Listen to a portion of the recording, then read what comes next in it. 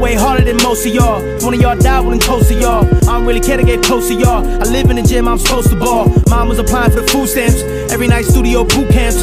All I had then was a lot of free time. She blinded my mind and my two hands. And the same confidence that I have right now was more back then, to be honest. Before the world got a hold of me and started controlling me, now I'm more tapped into the comments than I should be. I admit that. So fuck y'all, give me my dick back. Middle finger gift wrap for the chit chat. And to anyone thinking I should quit rap, I ain't going back, nah. Splitting 5 and make doubles. I ain't going back. When there was no rush, just rustle.